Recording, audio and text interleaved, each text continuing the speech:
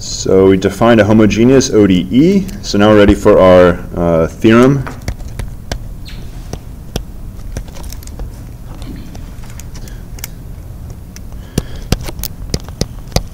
A first order homogeneous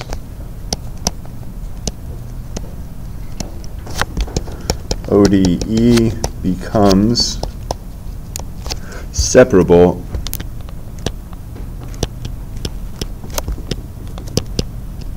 after the substitution either u equals x over y or u equals y over x.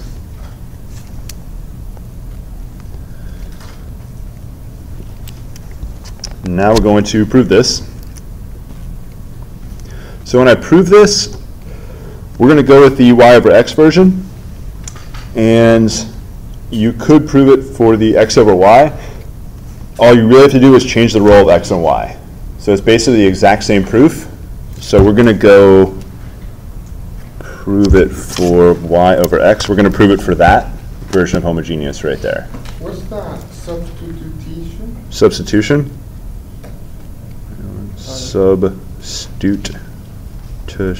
I don't know. Substitution, is that spelled right? Close enough. Close enough. How about that after the sub?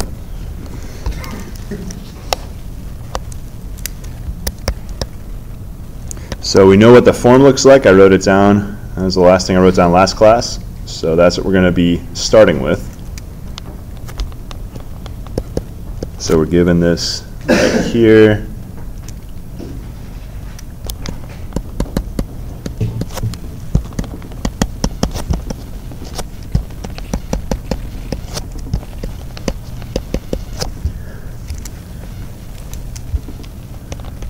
And we also are assuming that it's homogeneous, so we're going to go with the second version here.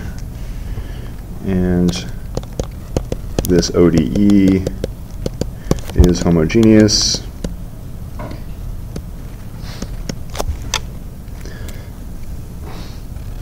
So that means we're going to let u equal y over x. And I'm just looking back in the notes, so that y over x, that means our p of xy is rewritten as x to the n g of u, and our q function, they do have to have the same order, which I'll go back up in the definition of a homogeneous ODE and write that in, but they have to have the same order. And I need a second function right here. We'll go with G1 and G2 of U. So that's what it means to be homogeneous. You can basically factor out some x to the n's and then write it as a function of U. So we did some examples yesterday. Oh, it's already written in the... So here's our definition of a homogeneous ODE. They have to have the same order right here. So they both have to have the same order n, or else this proof's not going to work. So now we're going to rewrite this, and that's pretty easy to do. However, I made a substitution. What do you do when you make a substitution? What else do you have to do? So when you make a u sub, what else changes? The bounds. So there's no bounds. The dx. The dx dy may change, right? So if I basically take out, so I'm going to rewrite the substitution that we're making as ux equals y. That should be pretty easy to see. Just multiply by u. So we got our ux equals y. And now I'm going to take the derivative of this right here. So this is just like when you take out x and put in some function, rewrite it as u. So applying the derivative operator, we have to do this in kind of a strange way. There are other ways to do it, but I'm going to apply the derivative operator like this. We have du times x, plus I have the product rule here, u dx equals dy. I could apply it in a way that's more familiar to you. I'll do that a little further over to the right here. You can take a DDU, DDX, or DDY. It doesn't matter which of those three you do. I'm going to take a DDY.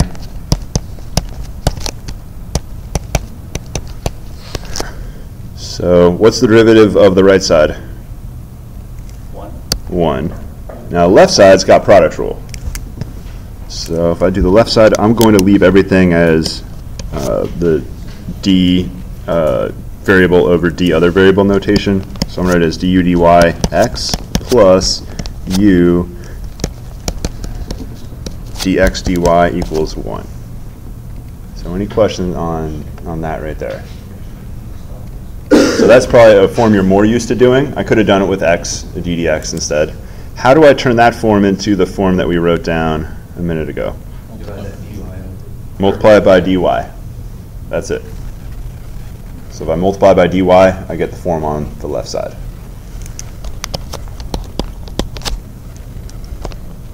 And I'll just reorder stuff. So it's x du plus u dx equals dy. So you can apply it either way. You're doing the same thing. You're doing the product rule. It just kind of depends on how you write it out. So occasionally it's a little faster to just apply the derivative operator, not with respect to any particular variable. All right, so what this tells me is where I see dy is going to be replaced by x du plus u dx. So things are going to get more complicated for a minute. So I'm going to make, when I make my sub, y is going to be removed, y is going to be replaced by ux, and dy is going to be replaced by x du plus u dx. So those are the two substitutions I'm about to make, in addition to that and that. So our whole ODE is basically going to be changed around. So we're going to sub in all those at the same time. So I see my ODE, I'll rewrite it one more time. When we see dx, will we write like a form of the one that we just wrote, but in terms of dx? So what we're really changing are the two coefficient functions. Like those are like swapped out from what's right above. We're really making this substitution here, so where you see y is going to be replaced by ux, and then where you see dy is going to be replaced by this extra product rule stuff. So you can kind of think of it like we're taking out y and subbing out for y. So let's take care of this. So our p of xy is now x to the n g1 of u. dx does not change, plus x to the n g2 of u, and our dy is now x du plus u dx equals 0. So I would not say that this is obviously separable. This looks worse than what we started with. So what's an easy algebra move I can do right away? Factor. Factor what? XN. I can factor an x to the n out. And then I'm going to go ahead and divide by x to the n.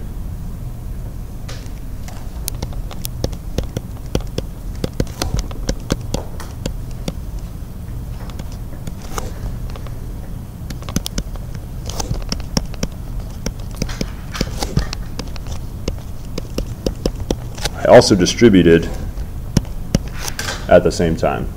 So I divided by x to the n to cancel that out, or factor cancel it. And then I've distributed my g2 of u across the sum.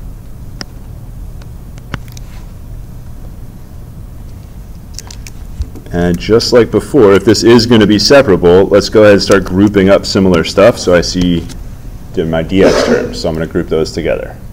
So I'm kind of combining in different ways now. So I'm going to group those two together. So I'll put my du function out front, which is g2. I'll write it as x g2 of u du plus I have g1 of u plus u g2 of u dx.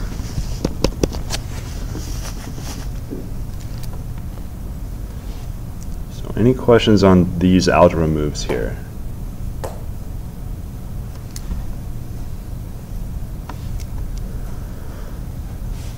So this is almost separated.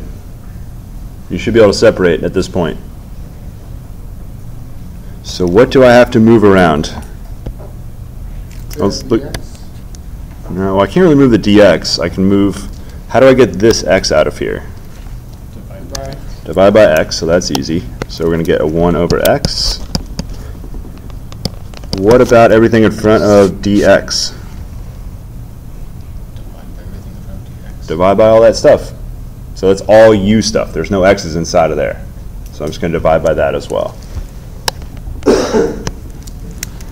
So we're going to be left with g2 of u divided by g1 of u plus u g2 of u du.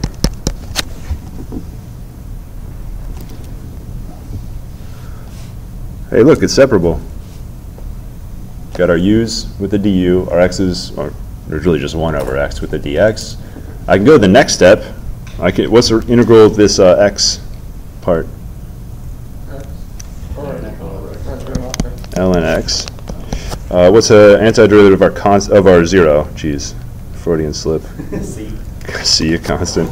Now, if I don't know anything about g1 and g2, I have no idea what that derivative is on the left. So there's nothing I can do with that in this form.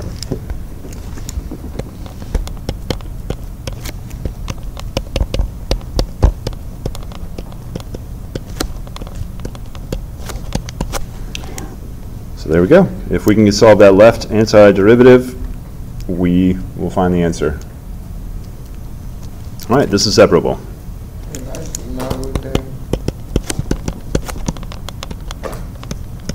And this gives you a taste of what the proofs are going to be like in the future.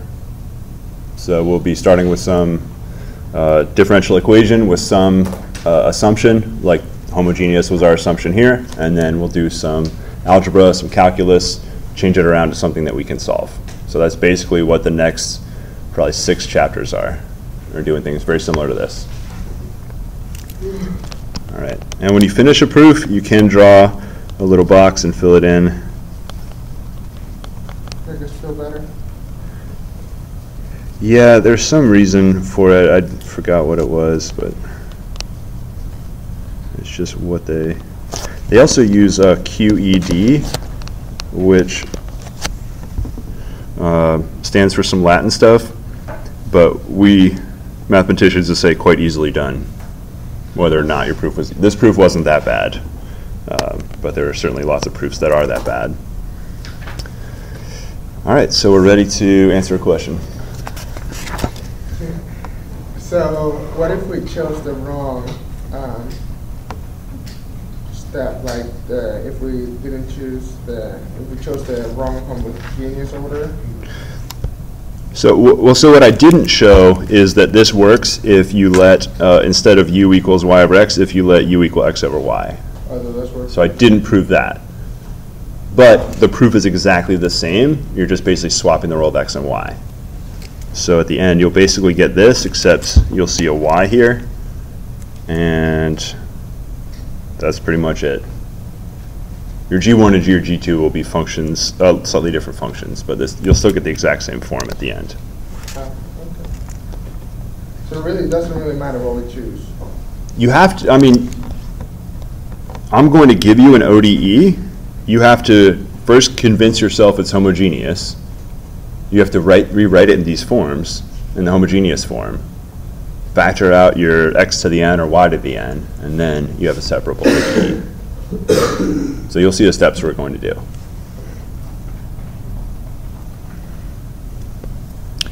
There's another note before we do some problems. So if the ODE can be written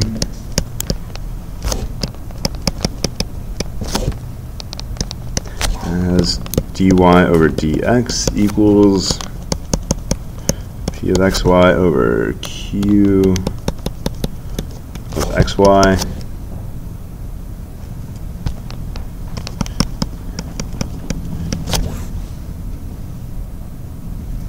Oh, there's, all right, this is really important. There's no comma.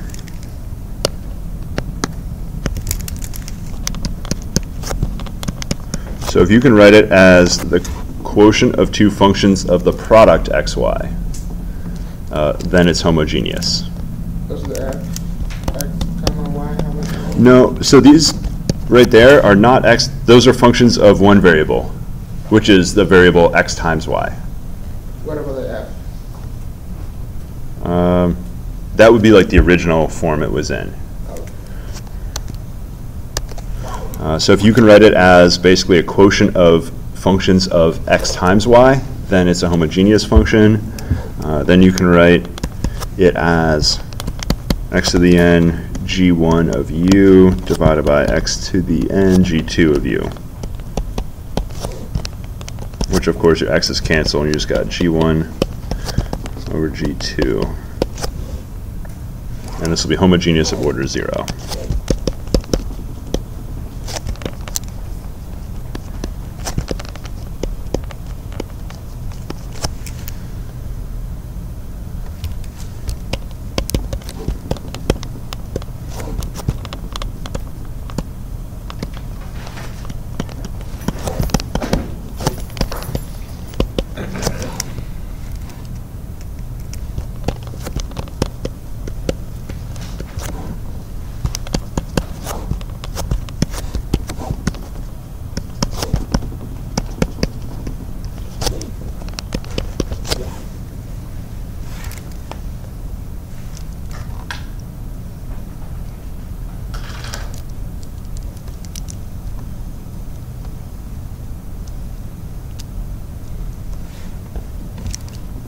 So is there an obvious choice here?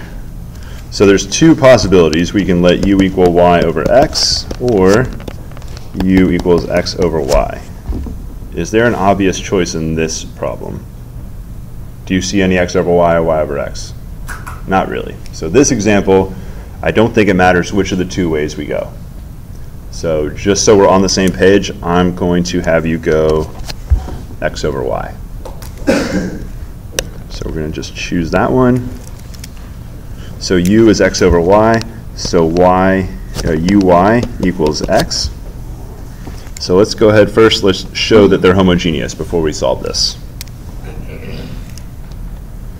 I'm going to flip back to the definition of homogeneous. So if we're going with x over y, we have to rewrite our functions fxy as y to the n h of u.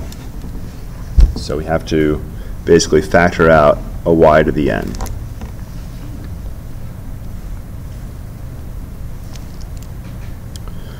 Does it look like a y factors out of any of these functions? So here's our first, here's our two coefficient functions. Can I factor a y out of those? No. Not really, no. So what we're going to do, it's probably in order 0 in this case, because I can't really factor any y's out. What we're going to do is basically take all of our x's and we're going to write them as u times y. So that's what we're going to do. So there shouldn't be any, if you look at the right side, there should be no more x's when we're done. So therefore I'm going to take all my x's and swap them out for uy's. So do that right now.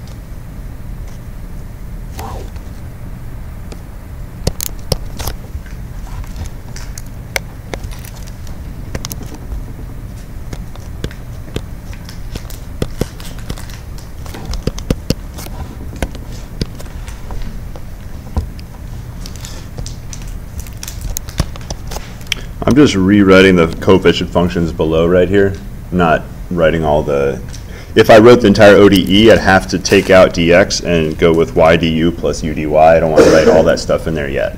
because I'm not sure they're homogeneous. So I'm just kind of rewriting the coefficient functions. All right, if we look at the right side, what order ODE do I have, or what order homogeneous function do I have? Y is raised to what power? 1. So I got to order 1 on the right. So this is y. I don't want to write first power. I'll write it, but I'm going to erase it in 1 second because I don't want you to think of y derivative. If I write y1, we think of y prime. So there's our order 1. And what is our h of u function?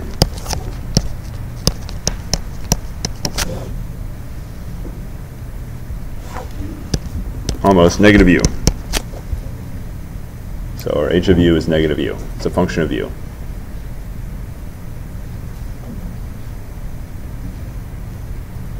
Does that make sense before we go back to the more difficult side? It's almost too easy.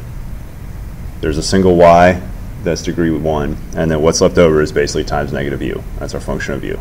So that's all that's going on here. If you're thinking, you're probably doing too much work. I'm just using a definition, that's it. We're going to have to do a little bit of algebra on the other side. So on the other side, all I did was take out x, put in uy, and then I just squared, distributed my power right there across the product. This better be degree 1. So I need to factor a y out of here eventually. I can definitely factor a y out of the second term, that's easy. What can I do inside my square root? Factor out y squared. So I factor out y squared. So it's going to go outside as regular y.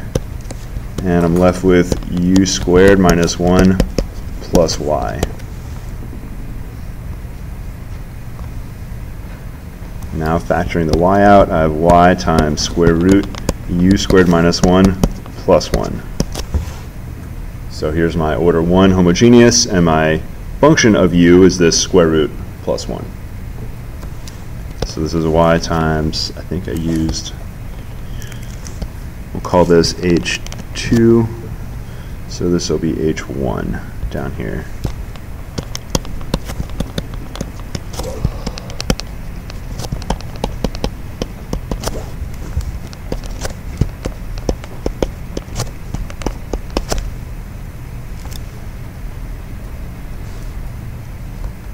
All right, questions? So does homogeneous basically mean that they have the same order? Basically, yes. It's a little more general than that. That's like a one case of homogeneous. It doesn't necessarily mean it has symmetry. I don't know the best way to think about it, but one of the examples is they have the same order. They kind of both have order 1 in both of these equations. I say kind of because in the square root they have order 2, but the square root kind of brings the order down by half. All right, so we're going to rewrite everything. So we're going to make our subs now.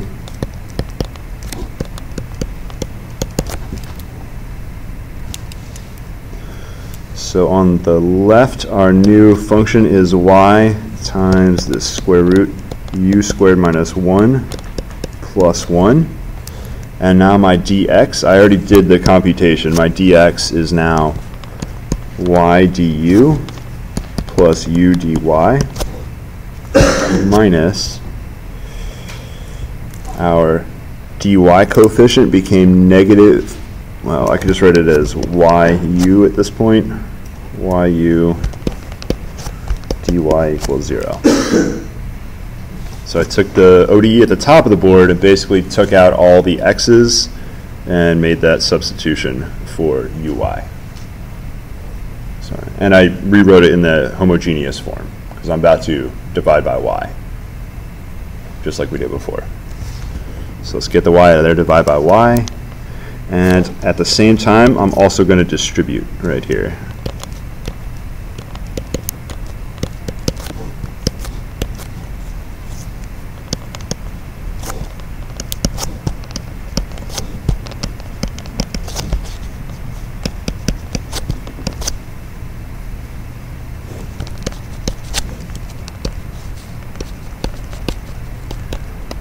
I don't recommend you skip as many steps as I'm skipping. You can absolutely probably have about double the number of steps I'm doing. I mostly choose problems out of the book, so if the book should have a few more steps, or at least maybe some different steps than I have. All right, what did we do next in that proof?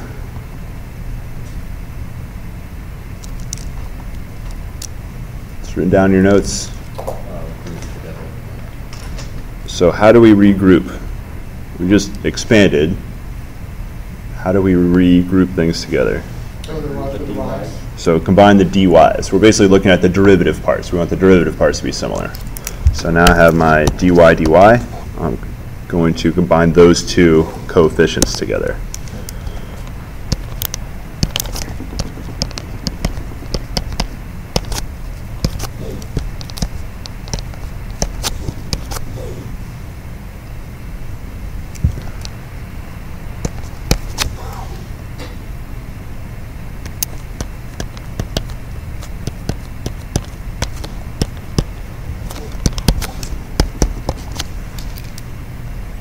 So we should have a separable ODE here. And it looks like it is, as long as I just got to move the y function next to the dy and the u function next to the du, which, if you remember, that was basically the last step in our proof right here. So we have this line is what we're working with right now. And now all we're going to do is separate out by division. That'll separate our u's and our y's.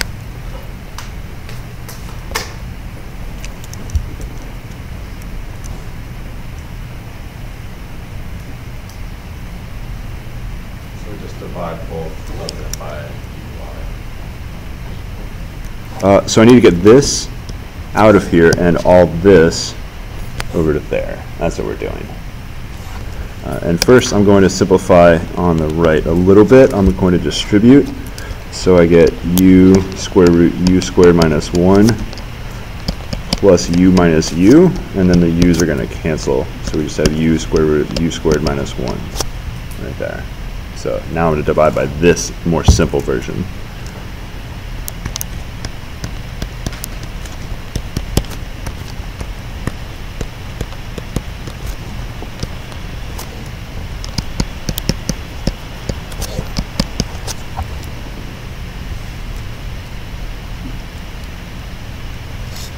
So we got ln y is that antiderivative equals constant, and all we have to do is deal with this crazy antiderivative on the left side.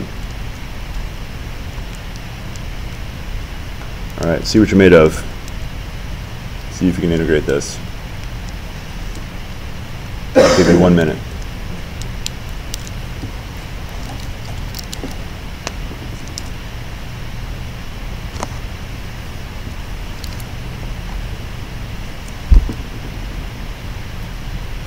You may need trig sub.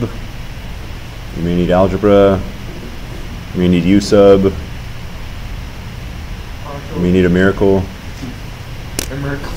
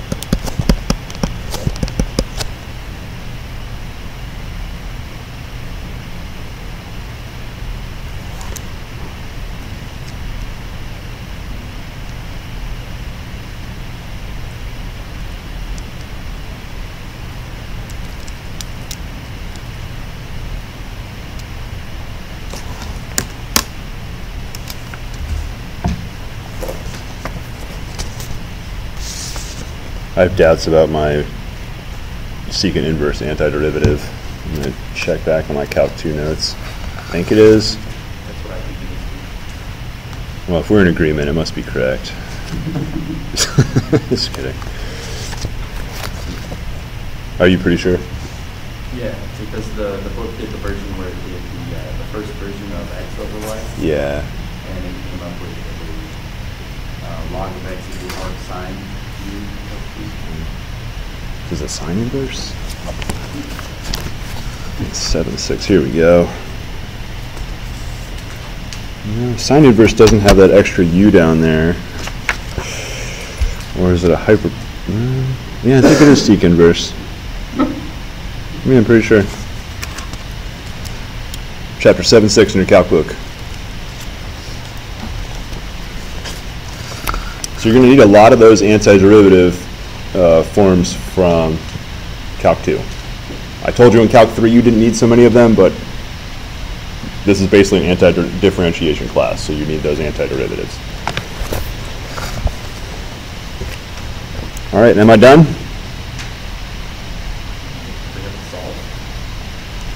I don't know if I wrote instructions. Yeah, so solve. All right, I've gotten rid of all the derivatives. What's wrong with this form?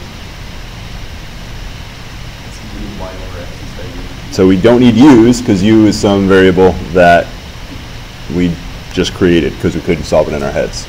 So we got to unsubstitute, just like the u said. So our u was y over x, x over y. Yes, x over y.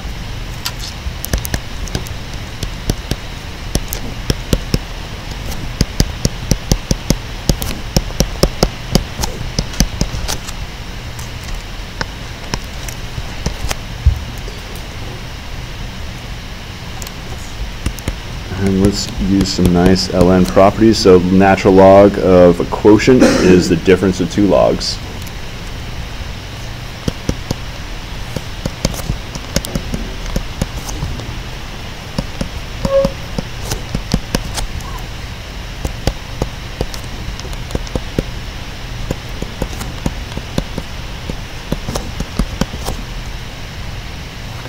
So we're able to get rid of that natural log y.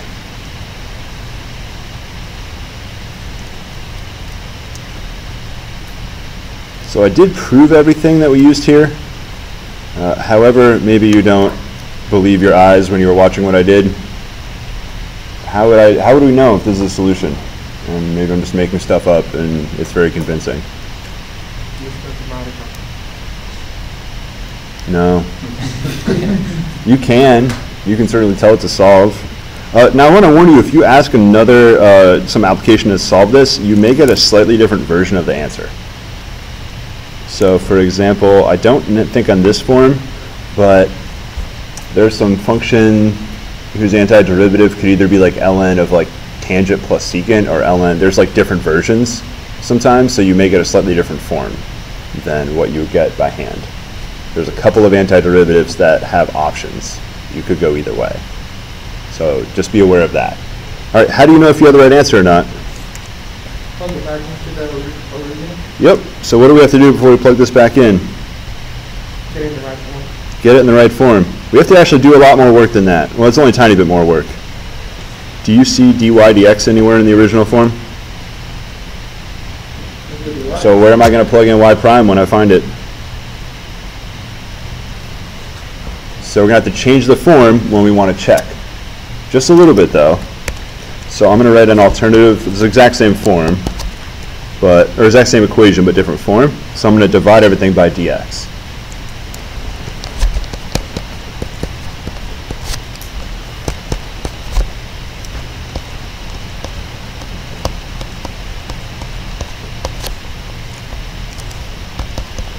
So that's where your y prime will go, and then obviously whatever you wrote down for y. I think it would be too hard to solve for y. Well, what do we get? You could solve for y. You just invert that, subtract the natural log, and then invert, well, take the regular secant of both sides. So I can solve for y pretty easily.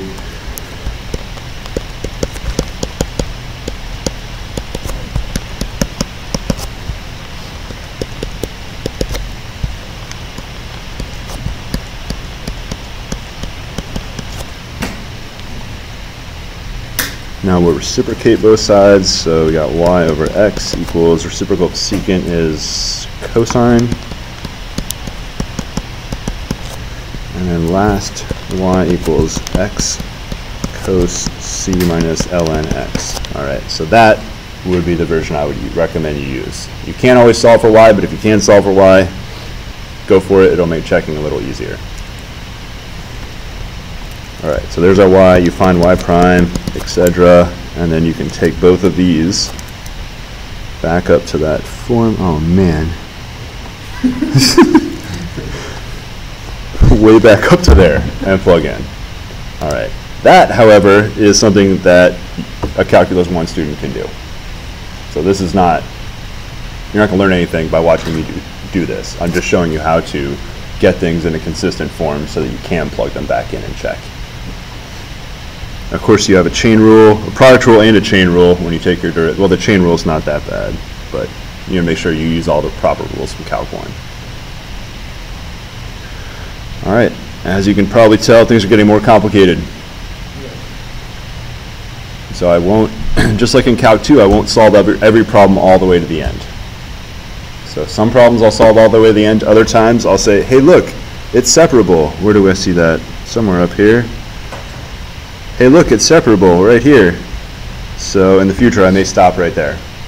You know how to solve separable, integrate, unsubstitute. So I won't solve every problem all the way out, is what I'm saying. So when we turn into a form that we've seen before, sometimes I'm going to stop right there.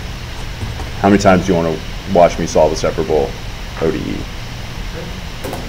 Good practice. Probably 3 more times. It sounds reasonable. It's good practice for you to finish solving them. I've probably solved enough ODEs for a while. All right, quick question. Yeah. So that original form that we got, if it's separable, we get like the D2 or D0 over. Yeah. Yep. So when we find out that it is separable, can we skip to that step and just plug in our D2? Yes. So you can write. That's a good question. So this gets into more like what's the best things to write on your cheat sheet. So you could write down. So in this case, we use y over x as our u. So I could write basically most of the things up here, and I could write this form down as well and kind of skip a bunch of steps. But then I'm going to need to redo this for x over y, and then kind of repeat this, because in that case, you know, dx is going to become more complicated than the other way around. So you can write the kind of more details, so you can go from the first to the last. But I'm just like saying, so you could basically skip all those steps where you take it. But if you find out what D2 and D1 are, yeah, absolutely. Yep, you can write that down and kind of skip. But if you have a typo or a write-o in your notes, or something else goes wrong, like if you skip all these steps, I can't give you credit for skipping those steps. So like generally I'll start assigning points, like as we go down, like you get more and more points depending on how far you go. And if you got this part right and this part wrong and there's nothing in between, I can't really assign you that many points basically. So it's up to you. You can put more details on your cheat sheet or less details. You're going to find the steps you do are exactly the same, which you probably already noticed. Like we did the same steps in the proof that we did in that example, and we do the next example, we'll do the exact same steps as well. I recommend that you do the steps because you're just getting a lot of practice taking derivatives, doing algebra, all that stuff. So I recommend that you have less on your cheat sheet so that you end up having to do more work as you go. And also, if you just use formulas, you kind of skip over a lot of the details, and I think it's a bad long-term plan. It's good for like if I had to finish an assignment in 2 hours, but it's not great for, it'll make me a worse mathematician in 2 years if I keep doing that. So it kind of depends on your goal. If it's my last math class and I don't care, then go for it. If it's not my last math class and I do care, then I'd recommend do more of the work yourself, basically. And plus, you just get faster and better at all that stuff. And I think most of you are engineers, so you'll probably be doing math for a very long time. I failed at converting any of you to mathematicians. Shame on me. I think the sign might be the closest thing we have, but he's not long to leave us. Yeah, so we don't have to say good things about him. Yeah. All right, we're going to do our last example. There are more in the book, but they're exactly the same thing. You make that substitution, follow it through, do some algebra, separate it, etc. So they're all very similar to solve. So we're only going to do one more. We could do a race. You gotta give us like a handicap. Give us like 2 minutes head start. Oh, I always give you a head start. 2 minutes head start. All right. So first of all, what substitution do you think we're going to make for u? This one's super obvious. Y over x. No choice here. So we got ux equals y. This is not written in the form that we saw earlier. How do I write this in that homogeneous form?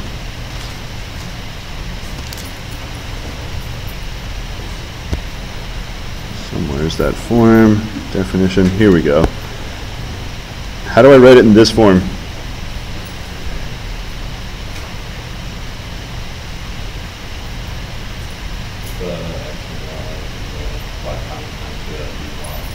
Yep, so y primes dy dx, and then multiplied to dx across. So that's how we're going to turn it into this form.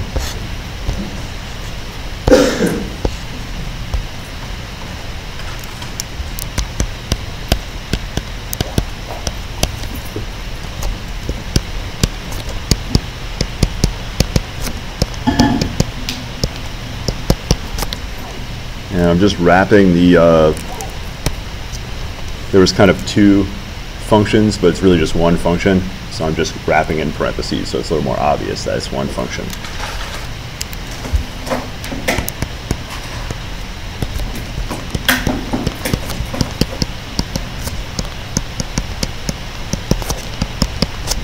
All right, so just do the homogeneous step. The left side should be pretty clear. You're going to have an order 1 homogeneous ODE. I can't speak. It would be an order 1 homogeneous coefficient function. So see if you can transform that second function into x times, I think we would use g2 of u. So I forgot what g2 of u needs to be.